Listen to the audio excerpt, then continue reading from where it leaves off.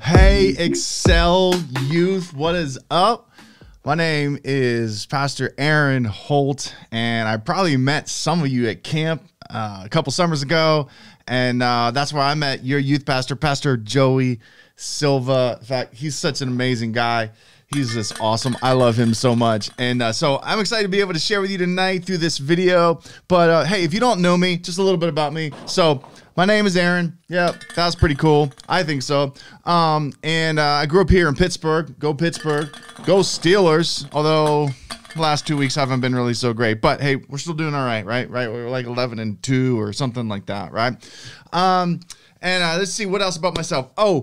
I'm the baby of the family. Yes, baby of the family. How many of you are the baby of the family? If you are, just drop it in the chat right now on whatever platform you're watching on, because the Bible says the babies of the family are the best members of the family, the most blessed members of the family, the best looking members of the family. Yep, there it is. I said it. If you find that in the Bible, text me real quick and let me know where it's at, because I haven't found it yet. But I was the baby, which also means I had 2 older sisters. So yeah, I mean, they're okay, I guess, but not the best. But let's see a little bit more about my life. When I was a kid, I wanted a dog because dogs are awesome, but my dad bought me a cat. Not good at all. And then the cat got stuck in a fox trap and had to have a leg amputated. So it was a 3-legged cat. So not going the right way. But later in life, I did get a dog. And now I went to a great church here in Pittsburgh. When I was like, I don't know, maybe 14 or 15, I had my first girlfriend. Yeah. All right. And then we broke up. But then we got back together. And then we broke up again. So I don't know. Eventually, I went to college and I played basketball in college, which was tons of fun. And I met my wife, Julie, in college. That was amazing. Like, she deserves like a whole bunch of goodness right here, right? Eventually we broke up too. But we got back together. So I guess there's a pattern there. Maybe I should do a whole message on dating someday, but not today. We're not going to talk about that today, right? So fast forward, life is good, right? Get married, having kids, doing great stuff, having lots of fun. And then one day I got fired. So that was terrible. But, you know, we had 2 kids. That was amazing. But then my wife had a miscarriage, and that was terrible, right? And so like life is like a mix of good, right? And then life is like a mix of bad, right? And like your life is like this and my life is like this, and everything can be good. And even in 2020, right? Like one of my kids got married this year, my son, and my daughter graduated from high school, which was great. And then this thing called COVID hit, and it's just like, you know, forget it. Like, this is crazy, right? So here's the point. This is life. Right? Like, this is life for me. This is life for you. Like, there's some good, and sometimes it's like a lot of good, and then there's bad, and sometimes it's like a lot of bad. So here's what I want to do. I just want to talk a couple minutes about life, about your life, about my life, about how we handle it, and really kind of like what God's word has to say about how you deal with the ups and downs of life. How you deal with the highs and lows, how you deal with the good and the bad, how you deal with like the hills and the valleys, so to speak, right? And here we are, we're in December, getting close to Christmas. And, you know, for some people, Christmas is this. It's all this and nothing but this. And for other people, it's like, no, Christmas is this for me. Like, Christmas is too much time with family and, you know, too much driving around and trying to, you know, meet with mom, dad, stepdad, stepmom, and just trying to figure all the family dynamics out. Like, there's a lot of different feels out there when it comes to Christmas and how we all respond to it. But this is life for all of us, really. A little bit of good, a little bit of bad, all mixed together. So here's what I want to do. I'm going to give you 3 things that are going to kind of help you process your life and also kind of help apply some of God's word to it, right? And here's what I'd encourage you to do on whatever platform you're watching this on, whether it's on Insta, Facebook, YouTube, whatever.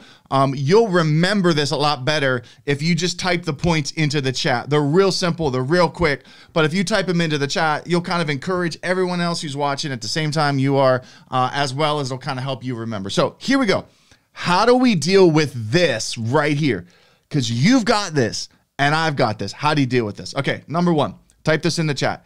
Embrace the mix. Embrace the mix, right? You and I have to learn how to embrace the mix. Why? Because this is life.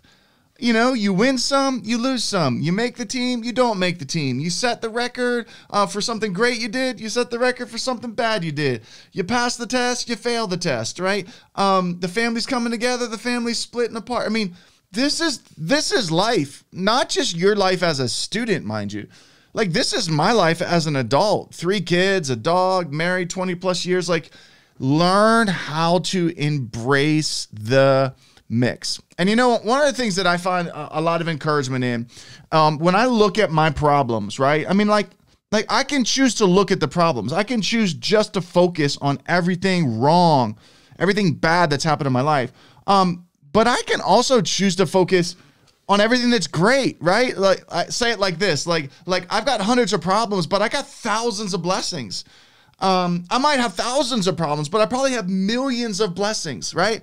And so when I learn to embrace the mix, I'm reminding myself of something that Jesus said in the book of John, chapter 16, verse 33. Jesus said, I've told you these things so that in me you might have peace, right? Peace. Oh, that's good. Peace. Like I need more peace in my life. Well, Jesus said, I've told you everything I've told you up until this point. I've told it to you so that you'd have peace. Now, why does he say that? Because the next couple words say this. In this world, you will have trouble, trouble, trouble, trouble, trouble. You'll have trouble, but take heart. This is Jesus. He's still speaking. He says, take heart because I have overcome the world. And so when I embrace the mix, I'm embracing what Jesus said in John 16:33. I'm embracing that Jesus has already overcome all the challenges in my life on my behalf. He's already overcome them so that he could give me lots of peace. So number one, you got to embrace the mix. Number two, focus your fix. Drop it in the chat right now. Focus your fix. First, I embrace the mix.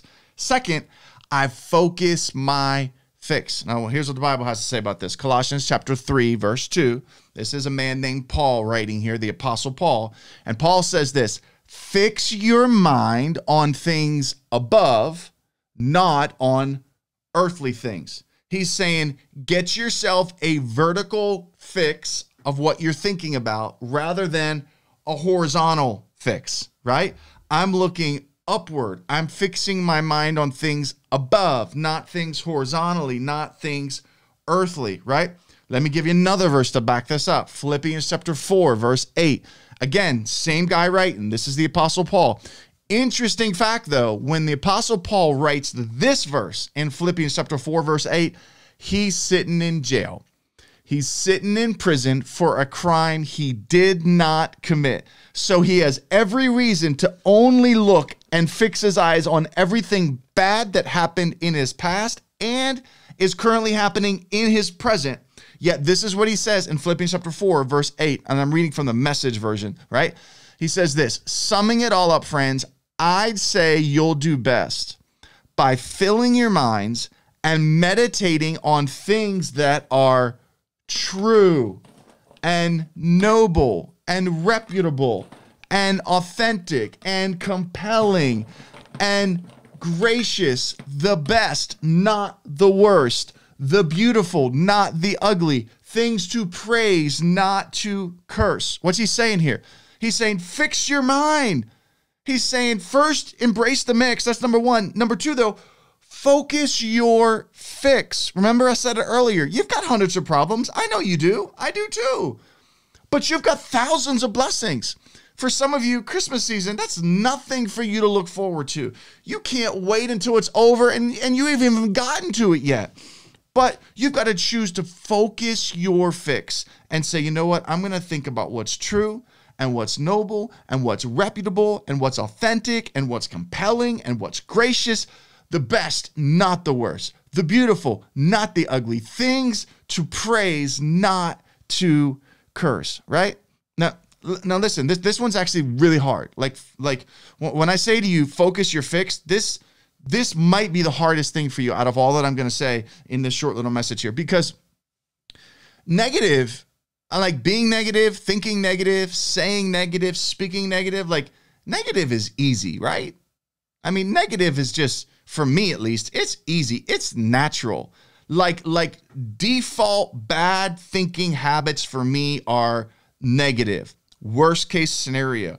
It's never going to happen. It's always going to be bad. Things are always going to turn out the wrong way for me. Like negative is easy, right? And in your life, you might agree with this, right? Like in your life, negative might not only be easy for you, but it's kind of easy for everyone around you too. Like teachers tend to focus on what you did wrong or what question you got wrong, right?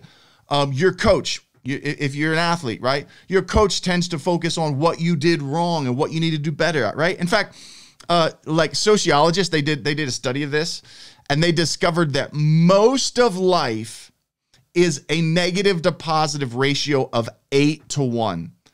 That means there's 8 times more negative thinking in your life than positive. This is why it's hard, right? It's why you have to decide, oh, man, I'm not just going to embrace the mix and just own the fact that life is going to have good and bad in it, but I'm going to learn I'm going to train my mind to focus my fix. I'm going to fix my focus. You could say it either way, right? You could say focus your fix. You could say fix your focus, right? Again, one more verse for this, because the Apostle Paul, in a different book of the Bible, he says it like this. This is 2 Corinthians chapter 10, verse 5. He says this: we demolish arguments and every pretension that sets itself up against the knowledge of God. Here's the key. We take captive every thought and we make it obedient to Christ. Now, what does that mean? Most of the time we think that means take captive the bad thoughts, right? Like, oh, there's a bad thought. Like, grab that, right? Right? I'm holding this ball and I'm thinking about like that movie, like that has like the core memories in it, right? Like, I can't remember the movie, right? But some of you do. Like, type it in the chat right now if you do, right? Like it's a core memory, and like, oh no, it's a bad core memory. And that is what the verse means. It does mean that you take captive every negative thought and make it obedient to Christ.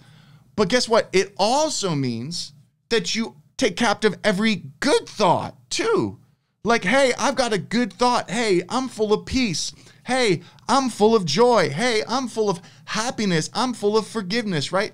So take captive both. Take the bad, make it obedient to Christ, and take the good and hold on to it. That's how you focus your fix, right? One more here, right? Because 3 simple points, and hopefully you're writing them in the chat, so you're encouraging yourself and you're encouraging one another, right? What did I say? I said, number 1, you got to embrace the mix. It's always going to be good. It's always going to be some bad. That's just called life, right? And until you and I get to heaven, it ain't going to be any different here in this world, right? Number 2, focus your fix, right? I got to focus my fix. I got to choose. I get to choose what I'm going to think about. Yes, I know it's hard and it's easy to be negative, but you have to learn how to focus your fix. And how do you do that? Number 3 is going to get real practical on how you focus your fix. Here it is. Number 3, nix the negative. Nix the negative, right? I'm just going to decide, you know what?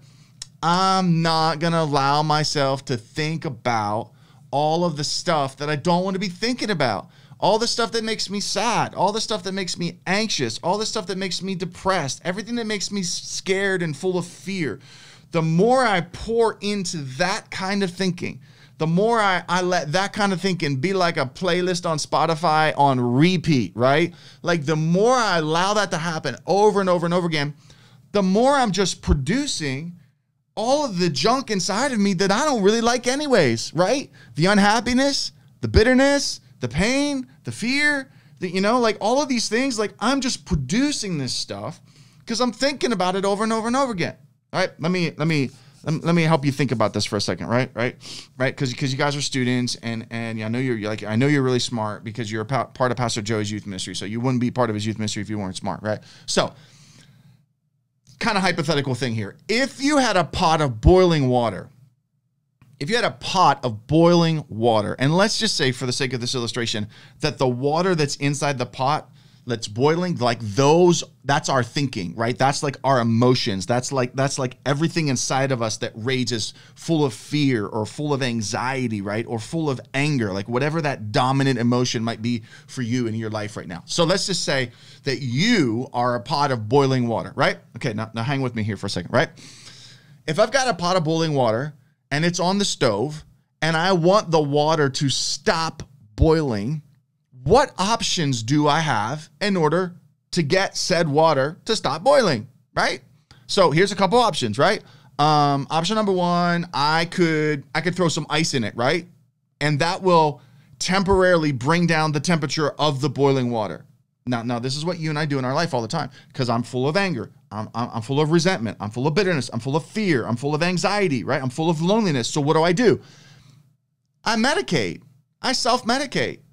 I jump on social. I drink whatever I need to drink. I grab whatever I need to do. I get whatever form of entertainment I need to have, right? So whatever media, busyness, whatever I got to do, I just self-medicate, and it gives me temporary relief from those emotions like ice would in boiling water. But ice isn't a long-term fix, is it? And neither is your self-medicating, right? So what options do I have to take the temperature of the water down? Well, if the pot has a lid on it, I could kind of crack the lid, right? And then the steam will escape, right? So I got to blow off some steam. I got to vent a little bit, right? This is what you and I do in our life too. Whenever we're dealing with a lot of negative thoughts and a lot of negative feelings and emotions, right? I'll just go vent. I'll just go yell about it. I'll just go act out on someone else. I'll just treat someone else poorly, right? And it works for a little bit, but eventually the boiling water of all of my negativity and all of my emotions comes up again. What else could I do to get the pot of boiling water to stop boiling? I could walk up to the stove and turn off the source of heat, right? I could turn it off, right? And what would that do? It would cause the water to stop boiling. That's what you're doing, and that's what I'm doing when I embrace the mix and when I focus my fix and then I nix the negative. The negative is that it's that flame on the stove that's like lighting everything up inside of me. And so I'm just like, no, I got to nix the negative. Think of it like this, right? If you've ever been like at camp, right? Or you've ever been at a friend's house and maybe they live like out in the woods or something and they got, or maybe just even your friend's house, they got like a little fire pit in the backyard, right? And you kind of got a little fire there on like a cold night and the fire is awesome, but you're still wrapped up in a blanket. And someone comes and they throw a piece of wood on the fire and sparks just kind of go flying everywhere, right?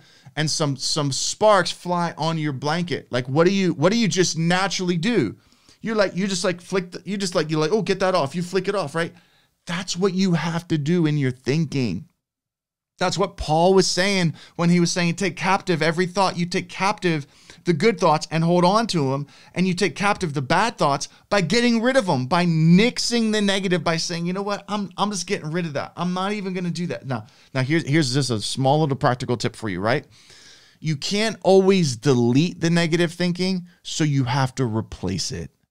And that's why Paul, again, is saying in 2 Corinthians chapter 10, verse 5, he's saying, take captive. And that's why he's saying in Colossians 3:2, fix your thinking, right? And that's why he's saying in Philippians 4:8, set your thoughts on, think about what's true, what's right, what's noble, what's good, right? He's telling you, you can't always just delete a negative thought, right? You can't just say, okay, I'm not going to do it. I'm not going to do it. I'm not going to think about it. Like, you have to replace that. Okay, I'm going to prove this to you real quick because some of you are not even sure. So again, whatever platform you're watching on right now, you're watching on Insta, Facebook, YouTube, or whatever you're doing right now, whatever's happening, don't think about. No, whatever. You can think about anything you want to think about right now, but you cannot, under any circumstances, think about cute puppy dogs. Like, Don't do it. Don't think about cute puppy dogs. Don't think about how cute and cuddly they are. Like, especially when you buy them when they're only like 8 weeks old. Don't think about how they cuddle with you in the blanket. Don't think about those little floppy ears and that little wet nose that you like so much. Don't think about all those little colors and spots. Don't think about it. Think about anything else you want to, but don't think about cute puppy dogs. Like, that's impossible, right? Like, you can't just not think about something, especially when someone's telling you to think about it or to not think about it. Right? So what you have to do is you have to replace it, right? You have to choose to say, oh, if I don't want to think about the negative, what should I do? I should think about the positive. See, that's what I want you to do during Christmas season this year, especially for those of you that are like, man, Christmas is kind of hard for me. I don't want you to think about all of the reasons why it's negative. I'm not telling you to ignore the fact that there's bad in your life. I'm not telling you to act like nothing bad has ever happened to you. I'm just telling you to fix your mind on things above. What are the things above? That's the blessing I have in God. That's the favor that's been spoken over me. That's the peace that comes from Jesus and only from Jesus. That's the joy that is my strength, according to the book of Nehemiah, right? That's the fact that I'm forgiven. That's the fact that I'm saved. That's the fact that Jesus loved me so much that he called me his beloved son, and he calls you his beloved son or his beloved daughter. That's the fact that Jesus said, you belong to me, and your name was pulled from eternity, and it was carved into the palm of my hand, and from within eternity, I have loved you with an everlasting love. See, these are the blessings that I'm going to choose to hold on to, especially during this season, and especially at the end of 2020, maybe the most challenging year we've ever had in history. But I'm going to choose to do what? Embrace the mix and focus my fix and nix the negative. Let me pray for you real quick. Right? Let me pray for you. And then I know you're sitting there and you're watching on a phone or you're watching on a device, but let me just pray for you real. God, I pray that every single student who's watching, every adult who's watching right now, God, I pray that the power of your word that we have to take every thought captive and to fix our eyes on things above and to choose what is true and right and noble and pure, what is beautiful and not ugly, and what is good and not bad. God, I pray that during this Christmas season, you would help us to embrace the mix and focus our fix and nix the negative. In your name I pray. Amen. Yo, it's been fun hanging out with you on this video. Pastor Joey, thanks for giving me a chance to share with your amazing students and your amazing adults and maybe even some of your parents that were watching in tonight. Hopefully I'll be back to Illinois sometime soon because I'd love to hang out with you guys in person. So maybe we'll see if we can make that happen, especially once all this quarantine stuff is done. But man, I love you guys. I still think fondly of all of our incredible memories at camp a couple summers ago. And I know at some point we'll see each other. If you want to reach out to me, give me a shout out on Instagram at Aaron Holt, EranHolt. Send me a message. I'd love to connect with you. And I pray that you have an incredible Christmas. God bless everybody.